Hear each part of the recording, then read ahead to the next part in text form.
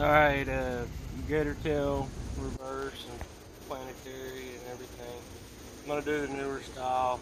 Got two more of the older style, but I'm going to show you all the newer style. Got a 3/8 Allen.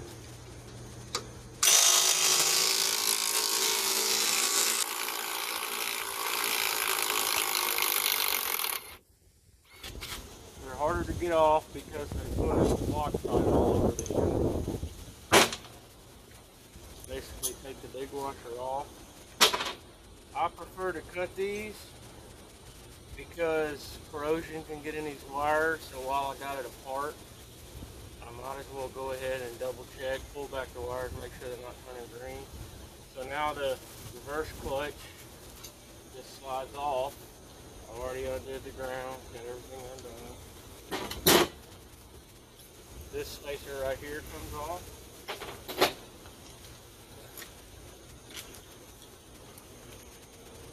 When you pull these Phillips out, put a whole lot of pressure on them because you do not want to strip these. And once you have both of them out, I use water bottle, 3M tape holder, pretty much anything you want, granite.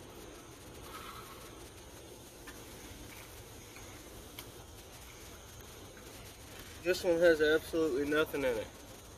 This is how half the people, now you can pull that out, it's completely empty. It's got rust on the gears, so that worked out great. I'm sorry I couldn't show you that on video. This is how half the shit I get comes anyway. So we took our big washer off. We're gonna put that back in with about maybe a 1/2 inch of thread so we don't tear anything up. Posi lock called a 106. It fits anything from this to the clutch to the crank, whatever you need.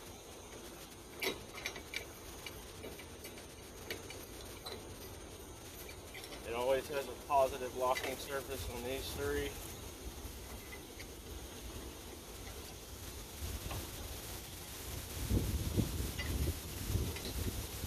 Now, mine has been used so much that I have to put a nail in it to make it tight. So this is a very old one.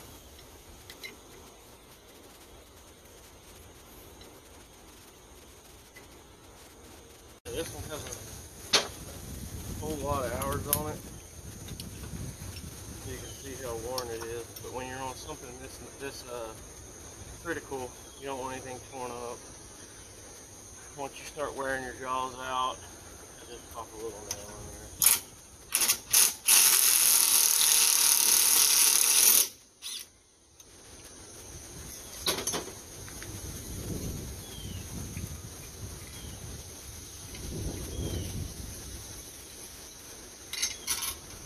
Drop my nail again. I'm not worried about that.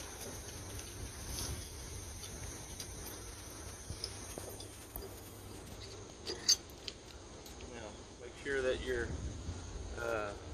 keyway is in there. You want that to stay properly. And go ahead and put your washer back, because some of them come with aluminum, some of them come with steel, depending if you got electric reverse or not. I'm going to go ahead and put my screws back in so I don't lose them.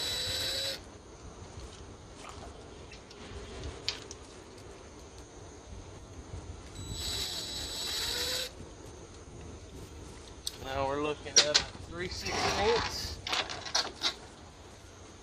Allen. These have a bunch of Loctite on them too. Make sure you're pushed and seated firmly with a quality bit.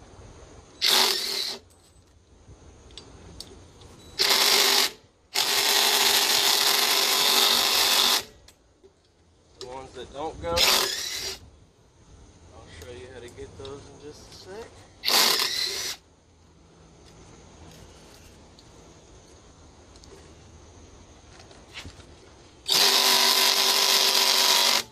Doesn't want want to cooperate, don't force it.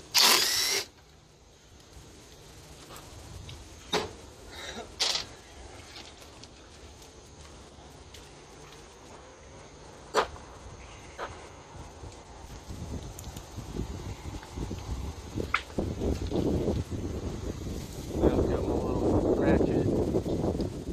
Put it in there. I take my knees and I lock the prop on my knees. That's all it took was one little tap. Break the Loctite. I don't recommend getting a stronger drill because stronger drills tear everything up.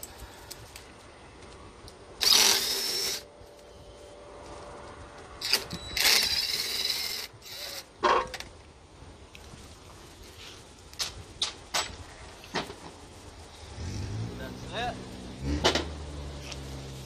Now I've got my nuts off of my engine bolts, so I lean it back, pull the belt off. I fold my belt up, shove it down in the case. This comes off next.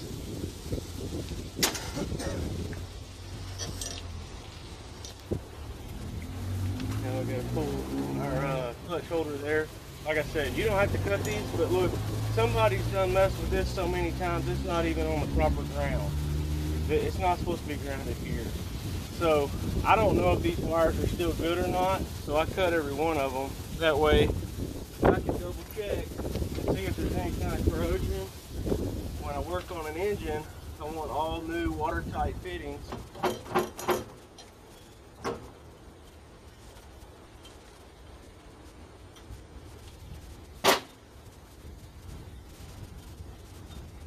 Take that out, that will hold your clutch from doing this and tearing up all the wires. Now, these are never gonna be real easy to get off. If you have one, you get your clutch basket. If you have one stuck, you pull on this end and you tap it right here with a rubber or plastic handle. Now, this is the keyway for my clutch basket. You got to make sure that goes right back in there, and what I normally do is put a little bit of grease on it to hold it still. That way we know what goes what. Pull this off, and then your spacer right here keeps the space between the crankshaft. This is really important. It has a angled side that always goes toward the roll on the crankshaft. Now you have your seal. You never pull this rear case off without sanding that seal. Reason is there's a lot of rust that builds up there, and you don't want to just start pulling and banging on your case cover trying to get it off. So what I do is, see, you got crankshaft in play. I can push forward and pull back. Make sure it's all the way back. This is just a trim removal tool. I like to push that seal back just a little bit. Without tearing it up. WD-40. Little piece of sandpaper. I fold it in half, and I'm able to get my fat fingers in there and work my way around.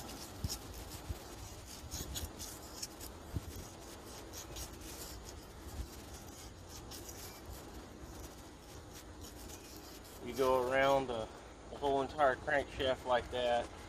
It's easier to stand on the top, so I just roll the. I'm not going to roll this one because this one's locked up. So I got to work my way around.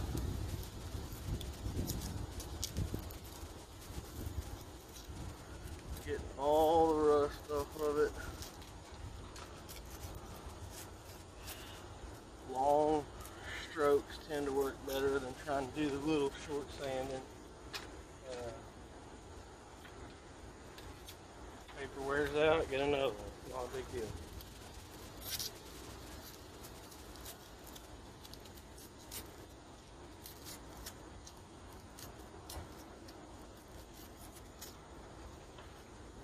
Now you'll be able to pull the case cover off, just make sure to spray that again. So it'll be clean. And you can come look right here if you want to get up close. See in front, there's a 45 cut. In front of that 45 cut, this flat part of crankshaft right here between that angle and that seal, that's what you're sanding the rust off of, that little flat part. This 45 is not going to catch anything. This is a bad design by Briggs. Basically what needs to happen is this crank needs to be cut down to about right there just for the seal, and then we need to have a bigger seal. That way it doesn't affect the bearing surface in here if there's rust on here. But this is what we're working with, so we got to make sure to sand it every time. That's it. Now when you get ready to put everything back together, before each component goes on the crankshaft, if you put copper never seize on every single thing, you just brush it on the tip of the crank all the way around, put your one piece on, you know, first your little spacer's going to go, then you brush some on the crank, then you put your clutch on, then you brush some on the crank, then you put your clutch basket. If you do that with every one, the next time you pull it apart, I don't care if it's got 1,000 hours on it, everything's going to slide right off. You're not going to have to beat anything or pull anything or fight anything. It's super easy. And so copper never seize is very important for these. Y'all would save me a whole lot of time, because all of my engines that I've ever touched have copper never seize on every single thing. I also copper never seize the spark plug threads. I don't know if you've ever had a spark plug break off or have issues with that, but that's a really crappy rebuild to have to do and weld all that up and rethread it. So I copper never seize all my spark plugs too. That's the only two places on this engine where you should have never seize, period. Now when you go to put these back together, I use 80-90 gear oil. I know everybody wants to argue what to use, and I really don't care what so-and-so's video says. This is a sealed. These two together are completely sealed.